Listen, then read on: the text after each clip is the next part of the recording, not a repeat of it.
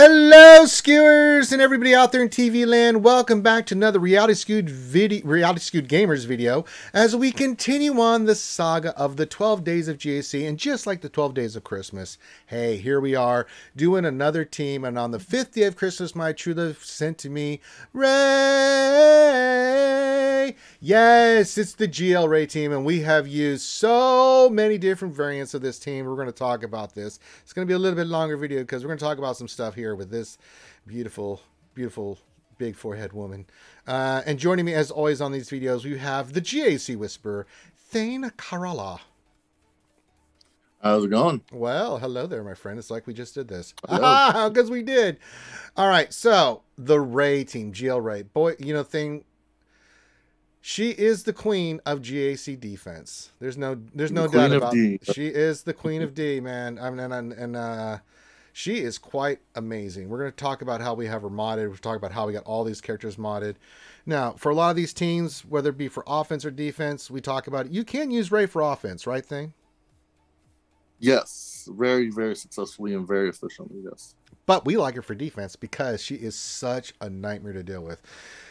That being said, we've used so many variants over the years with this young lady. We've done it in 3s and 5s, but we're mainly talking about 5s. But man, how many times we changed the lineup on her so many times for? Let's try to think about all the teams with her that we've used. We've used.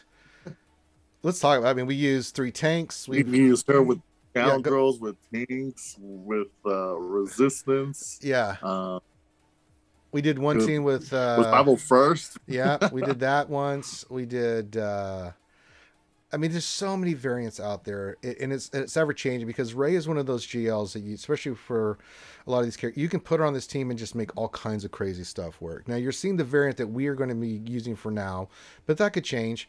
But we've got the Rey, Cat, Kenobi, and the Purse Brothers team here, and we're going to talk about this team because this is a team that we love for offense. So Thane, who would you, on this 5th day of GAC, which character would you like to start off first for our modding and discussion? We've got to talk about the big one, right? We got to talk about our girl, Rey. All right, there she is, beautiful in all her form. Rey, not yet a Skywalker. So Rey, it's pretty much, she is an incredible GL. You know, when it comes to GAC, there's reasons why she is, because I'm going to talk about it. Why does Rey work so well? And then let's talk about her modding as well. Why is she so bloody damn good in GAC defense where we get crazy holds with her? Because she hits hard, she makes the team survivable, and then there's not enough teams out there that are efficient enough to take her out quickly enough for her to, like, until she can actually just whack. Like, I mean, her whirlwind alone is gonna almost guarantee, whether you're bringing in, you know, whoever you bring in, she's gonna one-shot someone off the board if you're not careful. You know, just that whirlwind alone. That, you know, ultimate, you know, is gonna kill someone, you know, as well. One of the things about her is that for the longest time, you know, we were debating on what the best way to mod her was. I remember there was a time when we had a fast Rey, we had a healthy Rey, and then we finally landed on this, you know, offensive Rey, and she just whacks people upside the head, you know, and, you know, just steals manners. And at the very best, you know, she'll steal banners at the, you know, from any team out there, and she'll also hold if you're not careful. And good luck trying to beat a preloaded Rey at that point. Yeah, you see, the speed's not important. I mean, we got decent, and she's going to get decent health, and not protection, but health she'll get. But our damage is 11,823 for Rey. That's pretty gross. And when she, especially at Relic 8. And she's one of the top 5 characters that we definitely are going to put Relic 9 on. She hits ridiculously hard. I mean, she starts, oh boy, I mean, we've seen it time and time again, even against characters. We've seen her beat, people have used JMK against her, lose. They've used, even the ones that see that it's been modded correctly, lose, right? Because it's just, it's a nightmare, right? She is an absolute goddamn nightmare, and it doesn't matter which team you use, and some teams are better than others, right? I mean, standard resistance team, you can beat that pretty easily with the C counter, but when you start adding these variants like we have, and she's almost damn near. She's good. You can still beat her with the GL. GLs beat GLs, right? Thing. There's no if, ands, or buts. But Yeah. she steals banners. Definitely, she's gonna give that person a crappy score, especially if they don't know what they're doing. And she's gonna surprise you. And we've seen it time and time again. C's go in there and they don't come out. They don't. So now this variant I want to talk about here, Thane, for this team is we are running Cat. Have we lost our mind? Why are we not running Cat with JMK? Because we have a JMK counter for Lord Vader that does not require cats. And we also have a JMK counter with JMLF that we're using. So, using cat with Kenobi is, not necessarily the biggest concern that we have. Cat with Rey is very annoying to deal with. You can ask anybody who has a shard mate who runs Rey and Cat. You will find out that even when you're running Kenobi against it, you can still get your ass handed to you, because that's how good Rey and Cat is. Especially the lineup we're running right now. It's a very fast lineup. It's a very fast and hard hitting team. And then the reason we put JMK in there is so that Cat can throw back. General Kenobi, so that she can throw her turn meter over to him, and that makes her even faster, and she's able to reduce the cooldowns on our Annihilate much easier. Now you have an Annihilate from you got to deal with, and you have a Whirlwind to deal with from Rey. Yeah. Worst case scenario, you get 2 tunes killed back to back, and that is the horrible feeling. Yes, it is. And we talked about her speed set on her.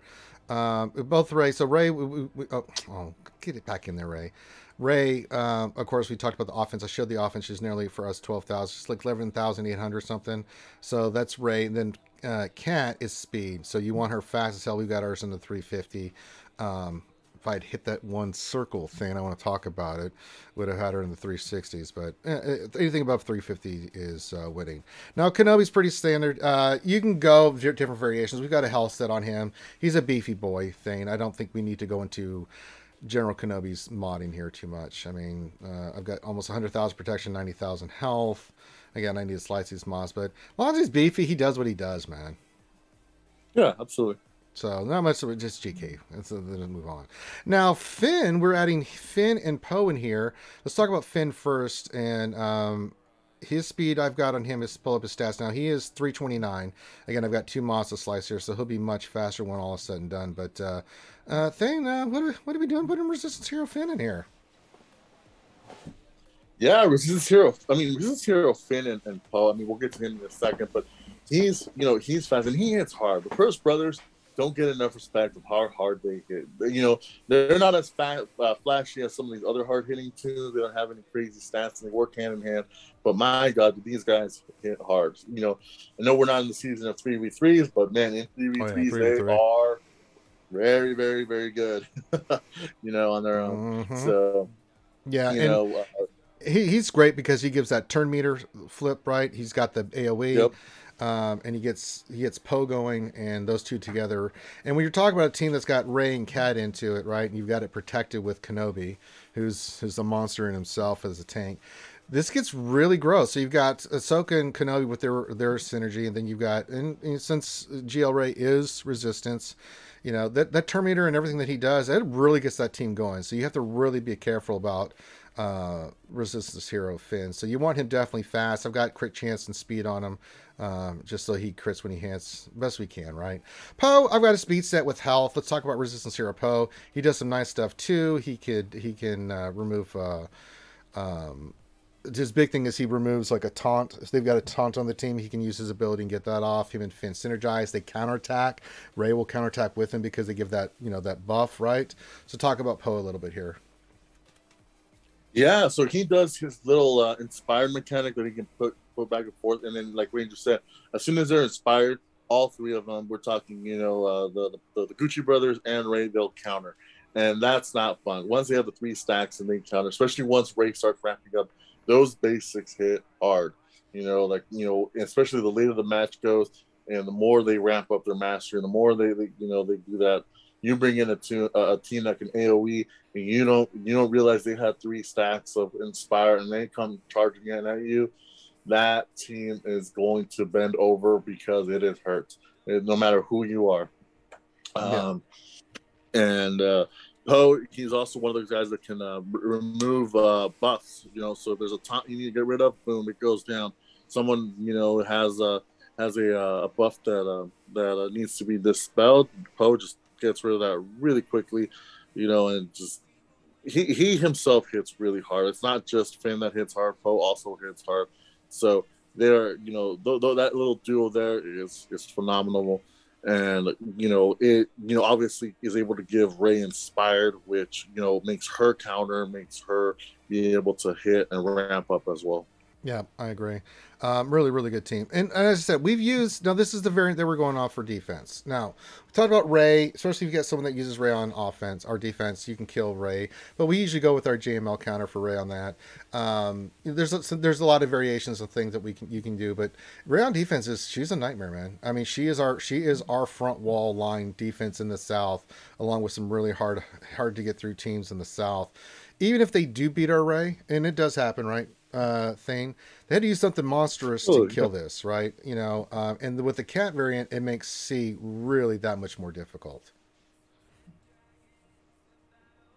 Thane agrees. Yeah, exactly. And, you know, Thane was thinking like, yeah, C does suck to use. Yeah, go ahead. So continue, yep. Thane, the thought. C, poopy against Cat Rey. Yeah, no, the reason is because it's a lot of offense, and you know, normally you don't bring a lot of tunes with C. Normally you just bring in Watt or Armor or Watt and Armor. You know, but because this team hits so hard so quickly, C is not able to recover enough to get get off. You know, so he normally ends up dying relatively quickly. Unless you bring in like a full 5 team, but then now you're hemorrhaging banners like nobody's business. You're down to like 4, like into the 40s of banners, you know, for GAC. And again, in these matches where you lose by 1 or 2 banners, missing out on 12 or 14 banners, that's huge, you know. All right. So this is our thoughts on GL Rey, the queen of GAC defense. Again, there's some videos we'll probably do later on as we get closer to getting back into 3s. And we've got a lot of badass variations. We use her in 3. She's even more destructive in 3s. But we're talking about 5s here and what we like for 5s. And you can use her for offense. Again, there's a lot of flexing that goes on with these teams, but we really love her on defense. Front wall team. Deal with it. You can't, then we win. But let us know what you think. In the comments, leave your thoughts. Make sure you hit the thumbs up and subscribe. You know how content creators say it, but it does support the channel. If you like this stuff and you like this kind of stuff, let us know. With that, we're going to call it done, and we'll see you on the next video. Peace out.